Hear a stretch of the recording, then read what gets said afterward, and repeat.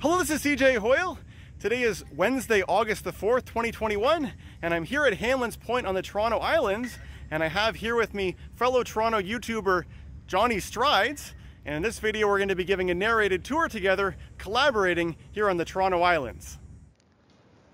Alright, so starting from here on Hanlan's Point, we're going to make our way over towards the other side of the island. And before we really get too far away from here, I just wanted to point out there's a plaque over here that commemorates Babe Ruth's first ever home run as a professional baseball player. Wasn't that the old Maple Leaf Stadium they called it? They did, and do you know what the name of the team was that played there? The Maple Leafs? That's right. Not to be confused with the inter-county Maple Leafs, right? Or is that the same team, the same lineage? I don't know that history myself. All right. And at this end of the island, there also used to be a big amusement park as well. And both of those things got taken away when they decided to make an airport there.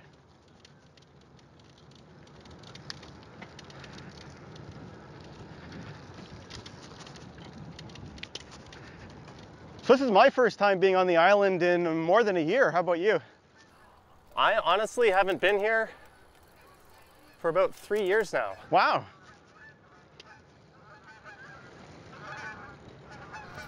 I don't think I'm as familiar with it as you are. So I'm looking forward to learning a few things. It's one of my favorite places in the city, which is kind of surprising that it's been more than a year since I've been here.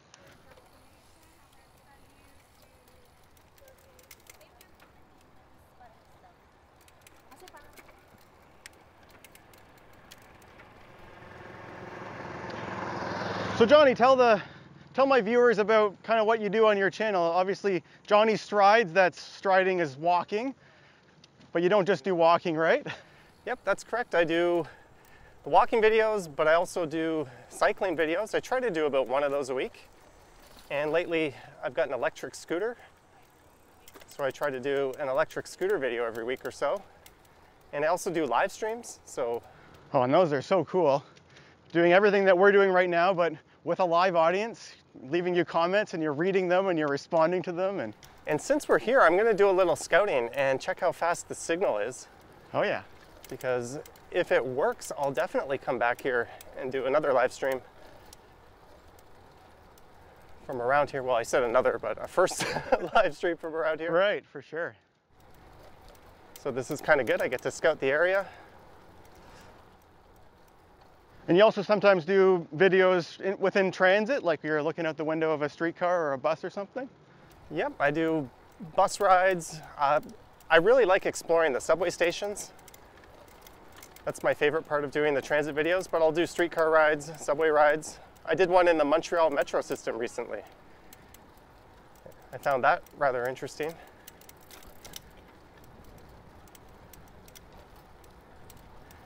But not quite the variety of videos that you do. Not a... Well, you're a little bit more focused on your subject.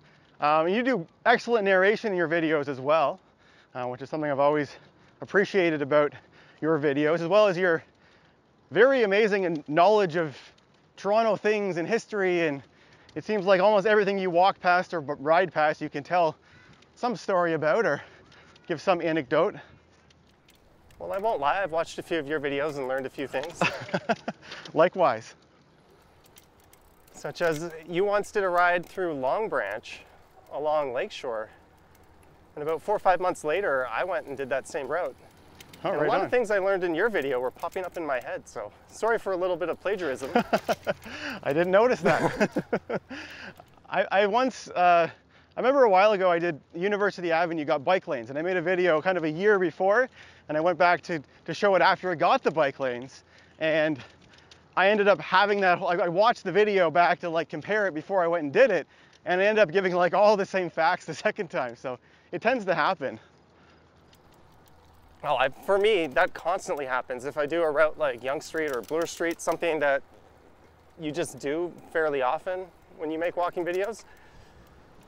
That's true, and you're a full-time YouTuber. You do a video pretty much every day, right?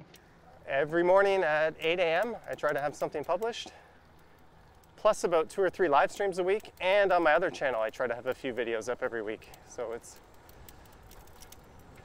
there's definitely some overlap in terms of... Well, I mean, you do end up visiting the same places multiple times, but you still manage to keep it interesting. I try to capture them at different times of day, different seasons, different weather conditions, holidays. So there are ways to vary it up. And we're so fortunate to live in such a big, diverse city with so many neighborhoods and interesting areas to explore. Especially for channels like ours, we always have content to make. Yeah, that's very true. So we decided to take the road on Toronto Islands here that's kind of more towards the city side. There's another road that runs parallel to this that goes a little bit more closer to the outside of the water. If we had taken that one, we would have seen some of the signs for the clothing optional beach that's here at Hanlan's Point, which is kind of a unique feature of Toronto. This part of the island that we're getting close to is called Gibraltar Point. And there's actually a very old lighthouse here, built in 1809. And wasn't the first lighthouse keeper there murdered?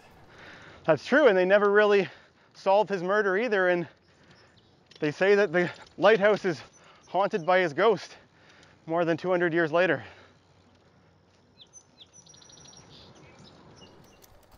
There's another really old lighthouse on the southwest end of Tommy Thompson Park as well. I wonder which one came first. I'm not familiar with southwest, so at the like near the foot of it? Yeah, I might be off on my directions, but... Okay.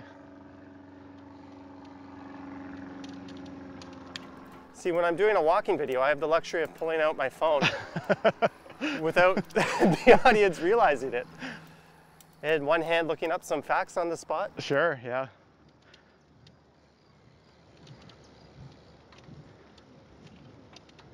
Enjoy the beach safely.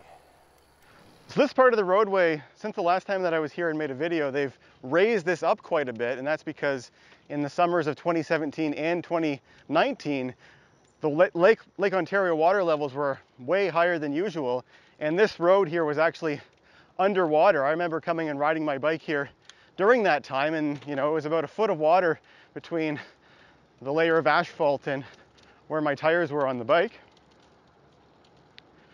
Let's just swing the bikes over a little bit to the left here so we can see the old lighthouse. There's a really old bus too. Mm-hmm. It's an old transit bus.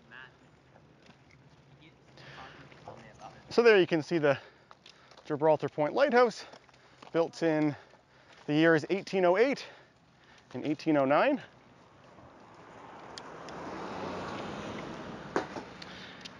And this building here, straight ahead, is an art studio space managed by a organization called Artscape. So artists have their studios over here. And the building itself used to be the Toronto Island Public School at one point. And it fell into such disrepair that they decided to build a new one, but this not-for-profit organization, I guess, wanted to take over the building, and that's what they've done, and it's now a studio space for the artists.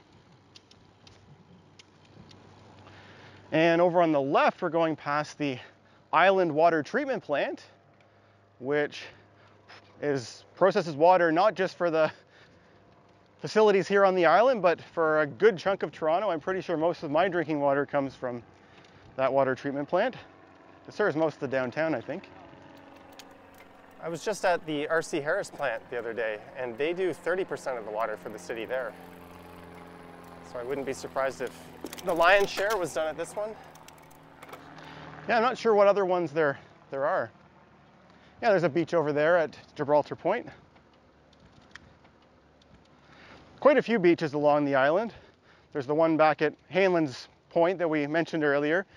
There's a clothing optional area, but there is also a clothing required area if you're not into that sort of thing. It is optional too, even if you go in the clothing optional area, you don't have to take off your clothes. it's an option. Is there not some disc golf coming up at some point? Yeah, it's kind of on the other side of the center part of Center Island. But yeah, we'll certainly, actually we'll be seeing that in the video that we're going to be making after this, which will actually be over on your channel, Johnny. Where I will be relying heavily on you for information about the island. So let's go to the left, actually, sorry. All right, Island Public and Natural Science School. So this is where the building that replaced that older one that we went past. And this is a school that has two purposes. It's for the students that live here on Toronto Islands. There are probably about 600 or so people that make Toronto Islands their permanent home. And of course, some of those 600 are children who are school age. So kids who are up to grade 6 will come to school here at the public school here. And they also have an outdoor education program here. So the sort of thing where, you know, kids in, you know, turning to the right here, that's a dead end. Will, you know, come and sort of do an overnight, sort of a couple days with their class, you know, sleep in a bunk bed and whatnot, and get to learn about nature. And what a better place than here for that. So over on the left from here, maybe I'll just kind of point the camera over through this gap, hard to see, but basically straight ahead from there, there's another island which is called Forestry Island.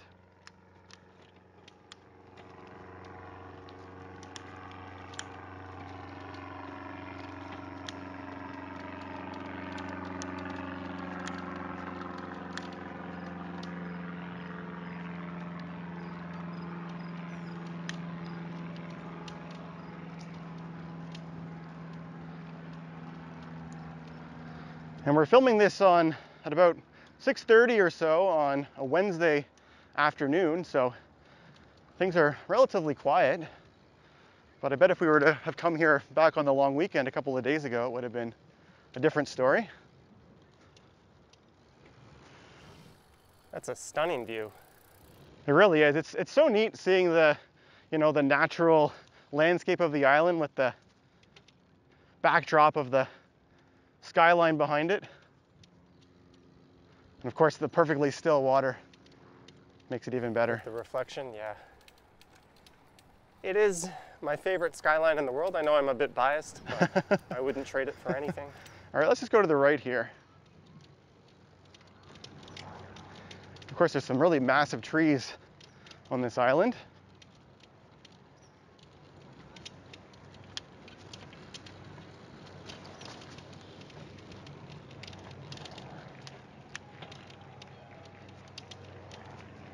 So over there to the left, you can see, well, we could see momentarily the bridge which goes over to Middle Island from here. But we're just gonna ride over to the pier at Center Island here. And then we'll be coming back to that bridge in a moment.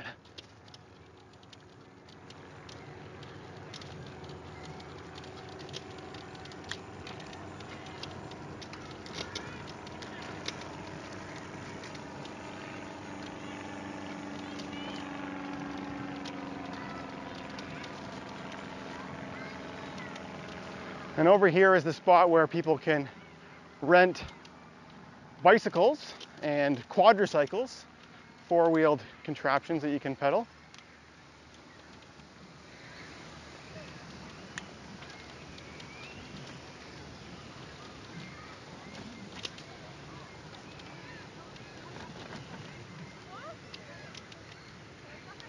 It's a really nice, really couldn't have gotten more perfect for weather. When we were picking this day a while back, it seemed like there was a possibility of rain today, but certainly no rain and perfectly blue sky, not too hot. Subtle breeze, it's perfect. Yeah. Just go over to the right here. I'm sure these people are thinking they hit the jackpot too. Oh yeah.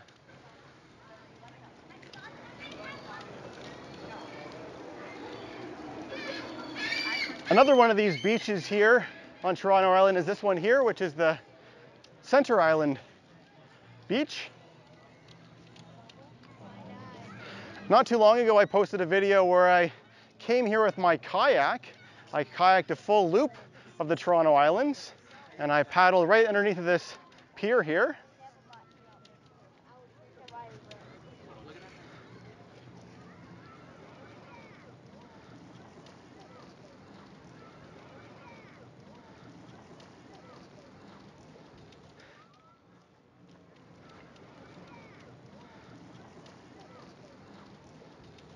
You can see lots of sailboats out on the water.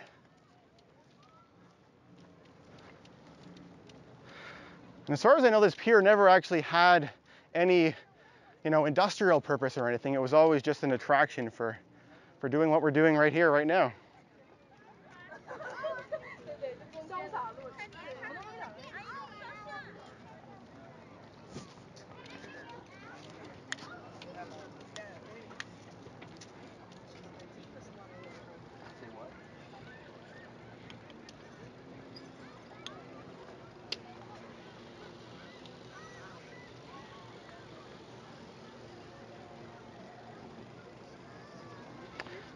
This beach has a lifeguard watching over it, which most Toronto beaches have, which is a really nice feature.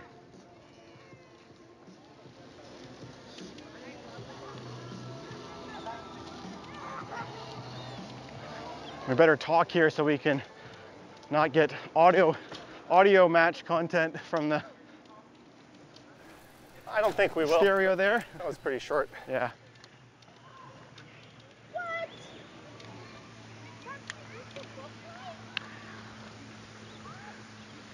So this is the big promenade of Center Island. Manitou Road. I think that's what the sign said it was. Yeah, I think at one time. I think somewhere I've seen this called the island, the Avenue of the Island. And this avenue essentially leads over towards the bridge, which goes to Middle Island, which is where another one of the ferry terminals is. There's 3 different ferry terminals coming over to the island: Hanlan's Point, Center Island, and Ward's Island. There's a nice fountain here. But this is the point where this video is going to end, but it doesn't mean that Johnny and I are going to stop riding. There's still plenty more island left to see. So if you want to see the continuation of this, where we head across that bridge over there to Middle Island, head on over to part 2 of this video, where we'll be watching from that other GoPro mounted on Johnny's chest there. So I hope you enjoyed joining us on this narrated tour. If you watched all the way to the end of this video, we'd love to hear your thoughts in the comment section below. Thanks for watching, guys.